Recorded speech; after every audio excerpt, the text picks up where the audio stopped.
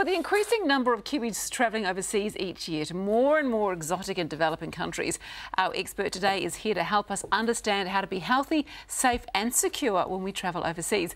Welcome Dr. Mark Shaw from Worldwise Travellers Health and Vaccination Centres. Thank you. Now, Mark, you've travelled extensively all over the world, obviously. I've been fortunate. It's one of the excitements of this job. And you were... I've got to go there. And you were Sir Peter... Well, you've got to test their things out, don't you? I do. And you were Sir Peter Blake's doctor at one time, and you travelled with him. You were in the Amazon with him. I was indeed. I was in the Amazon at that most tragic time. Gosh, that must have been an awful experience. Quite horrific, and indeed taught me a lot about safety and security issues, which I think are very ignored now when people are young men and women going overseas. They do need to be pretty safe and secure, and they need to be aware of it. And here in New Zealand, we're just so far away from everything that often we forget about that. We do. So what are the things that we really need to think about when we are travelling overseas? Well, you need to think of your own personal safety. What happens if a crisis occurs? Who do you call when things go wrong?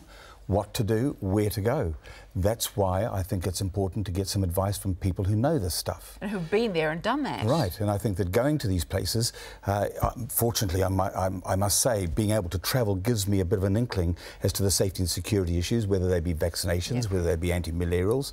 If you're going to some of these regions, you need to have an awareness of these situations, to be alerted to situations, not alarmed.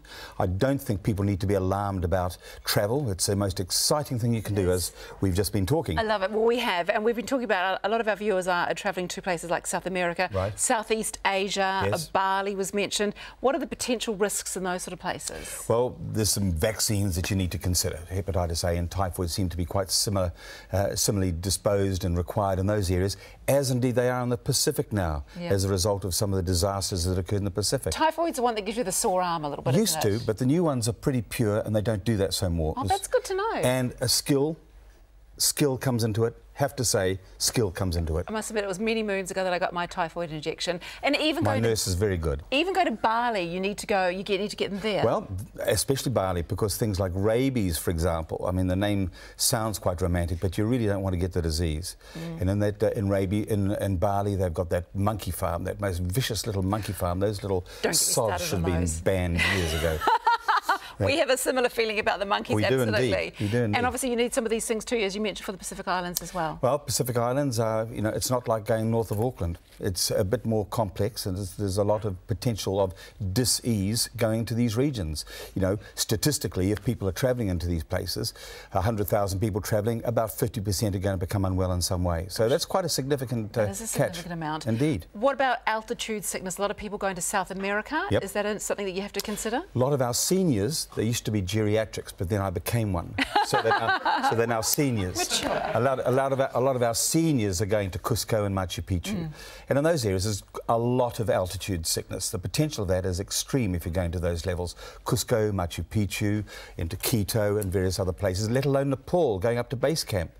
Oh, the excitement of those names sounds wonderful, doesn't it? It does. I really want to go somewhere. Me too. So what's the number one tip then for anyone who's considering travelling? What should they do? They should see somebody who knows stuff.